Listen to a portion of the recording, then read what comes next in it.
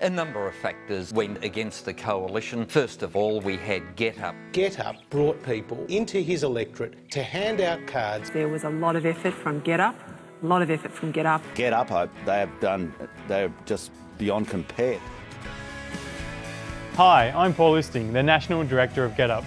We still don't know the outcome of the 2016 election, but one thing's certain. Nobody was expecting such a huge swing against the coalition. Well, nobody except for us. This election, GetUp members took an our boldest and most ambitious strategy ever. Malcolm Turnbull was instated as Prime Minister, but to gain power, he traded his moderate views for the votes of the hard-right faction of the coalition, a faction of Abbott backers and blockers of progressive policy. A powerful minority in our parliament were holding us back. Show me the money! But what if we could dismantle that power?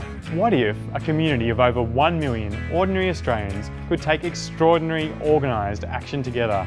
What if we could prove that if you're standing in the way of progress, you will pay the price at the ballot box? The strategy was simple. We play to our strengths. We connect with voters on the issues they care about and give them information on whether their local MP best represents those interests.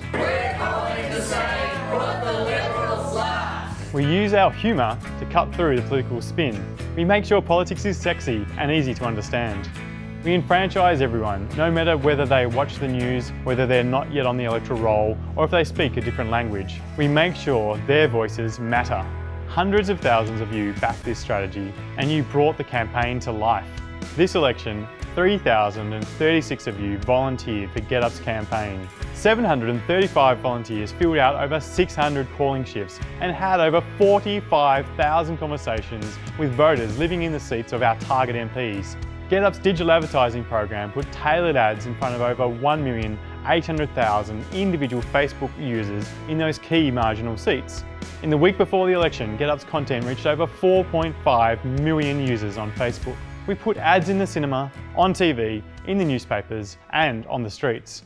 Over 36,000 GetUp members chipped in to fund this incredible people-powered election campaign. On election day, record numbers of GetUp members hit polling booths, helping voters vote for hospitals, Medicare, and to protect our reef and the future of renewable energy.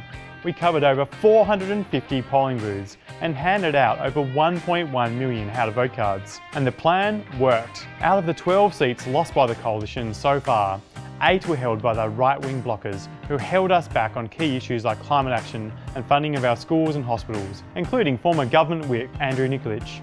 Liberal Andrew Nikolic was the first to concede defeat in Bass. He refused to front the media. Jamie Briggs, the member for Mayo. Jamie Briggs has lost that seat. MacArthur went early in the night. Russell Matheson, fairly large swing there. The seat of Macquarie. Louise Marcus is a 6.2% swing. And Immigration Minister Peter Dutton's seat of Dixon took a huge hit with a 5.9% swing against him. That's twice the state average. Big campaigns against him by groups like GetUp here. The swing is 5.4, so it's a significant swing. GetUp volunteers had 27,000 conversations with voters in those electorates alone. It's no wonder they're blaming us. More than 3,000 volunteers joined the ranks of community campaigning organisation GetUp for an 8-week assault on the most conservative MPs. So we had quite a deliberate strategy and focused particularly in places where the hard right were really holding back progress on issues that our members cared about, but also issues that the vast majority of Australians care about. And all of it was powered by everyday people reaching into their wallet.